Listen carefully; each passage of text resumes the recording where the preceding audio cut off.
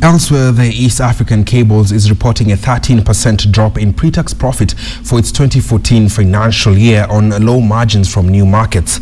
During the period, the cable manufacturer's pre-tax profit stood at 507.5 million shillings compared to the previous year profit of 585.4 million shillings.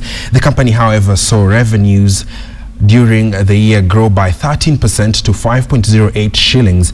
In audited results sent to the Nairobi Securities Exchange, East African Cables did not disclose the factors that led to the rapid growth in revenues, only stating that it had higher volumes in new markets. East African Cables is banking on the government's allocation of 23 billion shillings to the Kenya Electricity Transmission Company to get new business, especially in power transmission systems.